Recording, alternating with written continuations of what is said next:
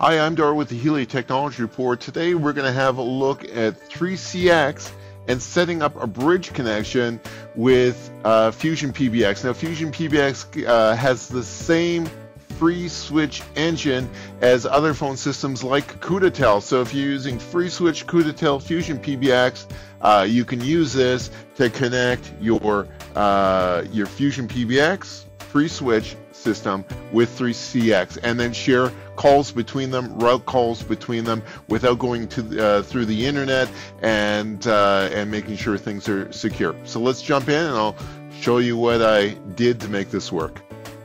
Okay, so here we are in 3CX version 15 Service Pack 5, and you're going to want to add a bridge. We're going to have a look at my settings here. This is my bridge that I currently have configured, but what you need to do is you need to add a master. So this is a master on 3CX. And then let's have a look at these settings. So the name of the bridge is, this is for your reference purposes only. The virtual extension number, use the default. In this case, it came up as 1006. And once that's been created, you can't change that. The outbound rule is just for the outbound rule in 3CX sending calls over this trunk. So it's, in terms of registrations, it's not important. Maximum simultaneous calls as well. You need to make sure that your FusionPBX or CudaTel has whatever maximum number is set there. They should be the same in both places. And then we've got the password. So if we click on this I here, it will expose the password, and that's what we use in the FusionPBX FreeSWITCH CudaTel setup. Now, remote PDBBX, we don't have to worry about this because that's a 3CX to 3CX bridge. The other two pages, this information also is not necessary. So let's have a look at what shows up in FusionPBX.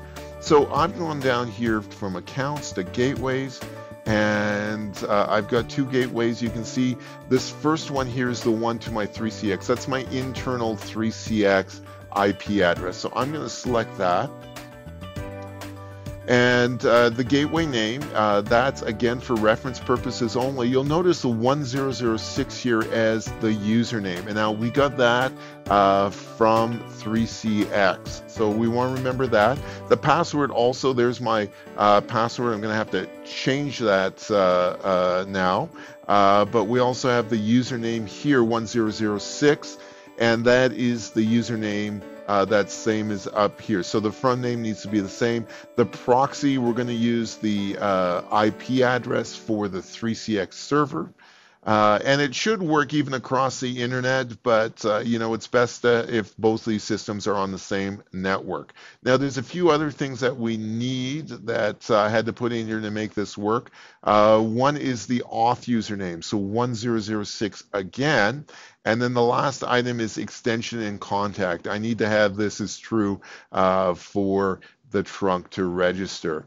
Everything else is pretty standard and basic. And then once you've saved this, then the trunk is going to register and you'll be able to route calls back and forth between the two systems. I'm Dar with the Helia Technology Report. Please check out our YouTube channel at www.youtube.com/Helia Canada.